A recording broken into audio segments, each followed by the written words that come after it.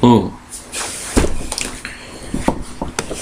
Today is Thursday, the 13th of June 2013, and the time is 5:38 p.m.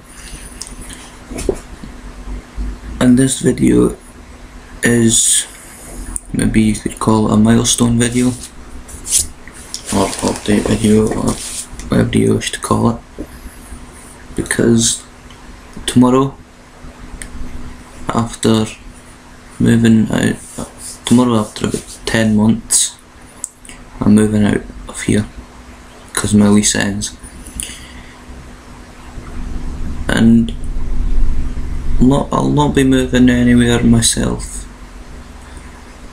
Personally, it's sort of a family arrangement thing. I'm staying with, if you could call them loosely, family. And yeah, that's a temporary arrangement just now. But I'll go into that more depth in a minute. I'll try not to make this a long video, but it may well end up like that, because most of my videos do that anyway, because I just go and droning on and on and on. Yeah, and also I need to think about what I'm saying as well. And sometimes when you add all the 5 seconds and stuff up that it takes for me to think what I'm saying, that builds up into maybe a minute. And then there's a minute gone. Yeah, so I'll start from the beginning. 15th of September 2012. I moved, that which was Saturday, by the way, and very sunny, even bright and warm Saturday it was too. I moved in here, and I felt apprehension, nerves, homesickness, worry, the things you usually feel when you're first away from living with parents, or first time away from home. But gradually, as the weeks passed and then the months turned into months and what have you, I got comfortable here. And yeah, I would say overall I've enjoyed my time here. There's been many highs, many lows, but then any stage of your life you're going to have highs and lows. Even like a simple thing, even every day you have highs and lows. Maybe you could class a high as getting to cross the road and there's no cars and you can go right across without having to wait. Maybe you can class that as high, and a low is maybe, I don't know, maybe looking a bit stupid tripping up in the street. Who knows? But there's been highs and lows, relationships, involvement with police. I'll not go into too much detail on there, but I'm sure if you follow me on Facebook, if you've got me added on Facebook or whatever, I'm sure you'll know the basic gist of what I'm on about. But yeah, well, I'm here. That's somebody on Facebook there, so yeah, I will miss this place.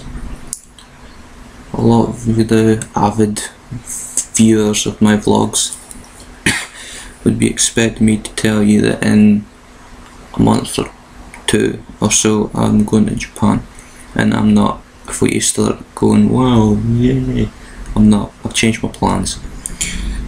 I'll tell you what I've changed them to and why I've changed them now. I had originally planned to go to Japan in July after graduation, mainly because the TEFL website told that was the last time that flights for that particular school year go to Japan. And July was the last flights, June was the last time to basically get yourself booked on the thing. But I have no idea if I've passed yet, because I've no results or anything yet, even though I've registered for graduation, so I guess I just need to wait. Another factor is money. I've no money as of now, and there's no point in going to Japan when you've no money, because you'll not enjoy it as much. So I figured what would be better to do would be to stay here up in Aberdeen, because I quite like it up here actually. It's a nice city, and quite a few nice people going, but didn't give you any bother in.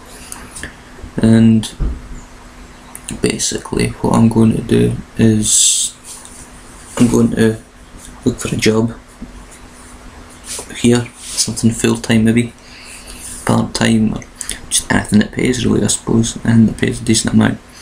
And then I'm going to save up all that I can possible, and then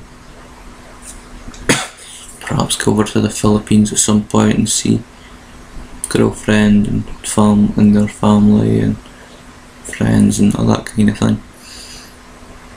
And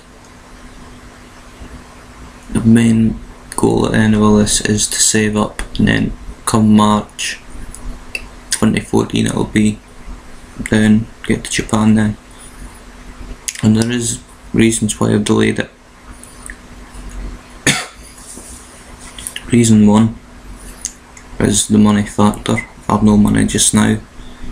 Sure, family could help me get a plane ticket if they wanted to, but then what do I do when I'm over there? They're hardly going to help us when I'm there as well, are they?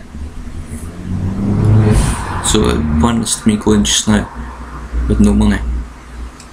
And if I'd left it until March and found a job eventually and worked hard and saved up, then not only can I buy my own ticket, I'd actually have a little bit of money to spend until I started earning a wage, which makes a lot more sense. Because you wouldn't get your wage as soon as you land in Japan, obviously. Unfortunately, life isn't as kind as that. Second reason, number 2, the school year in Japan starts in April. Much like the football season, I feel. Which is quite funny, because here the school year starts in August, September, around the same time as the football season here, so they tend to match kind of. But yeah, in Japan it starts in April, so if I go in March, then that way I get the whole year as an English teacher or assistant language teacher, or whatever you want to call it, since I've got my TEFL certificate. And yeah, I feel it's better to go in from the start than to jump into a class halfway through, and by then you're familiar with them by the end of the year, but then that year's done. It's better to get in there right at the start, introduce yourself from the start, and start as you mean to go on, rather than jumping in like some idiot that's taking it as a laugh. I'd rather go in and do the whole thing seriously. And yeah, it does mean having to wait a little bit longer for Japan, but I feel a little bit of money behind me, I'll probably enjoy it a hell of a lot more than I would being, as the Scottish say, proud. But yeah, I'm looking for work just now, applying to many jobs and that kind of thing, just your general job seeker. Taking accommodation with loose family that live up here until I find another room of my own. I'll have to be room sharing, I'm afraid, for me, but what can I do? Maybe better with the company, or maybe not, who knows. But yeah, that's my plan. And tonight is my last full night here, and tomorrow I tidy everything away, boxes and whatnot, decide what I'm taking with me and what I'm not, and then heading off, leaving this place behind. I've got videos there from my phone of here, so I'll maybe stick some of them up on my YouTube channel as well, so you can see where I was living. Maybe some kind of memorial type thing.